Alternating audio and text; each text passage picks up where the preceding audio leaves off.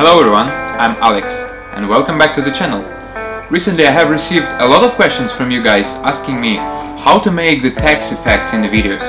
So in this video today I'm going to show you how I make the two text effects that I usually use. You can simply do it on a CapCut with your phone. So now let's get started. First of all, open CapCut and create a new project.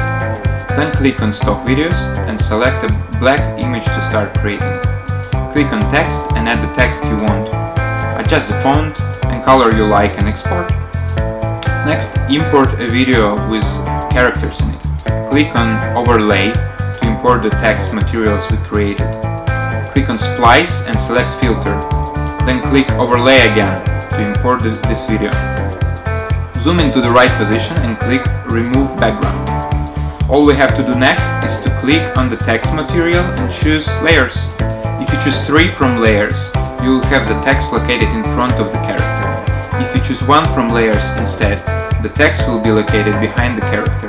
Finally, we can add animation to the text. Now let's check the result.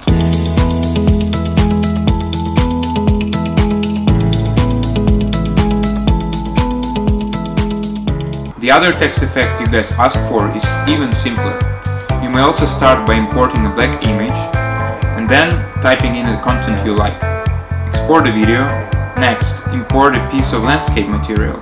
Select Overlay and import the text you just prepared. Click on Splice and select Darken. Now the text is overlaid in front of the video. Isn't it super easy? Download CapCut and try it out now!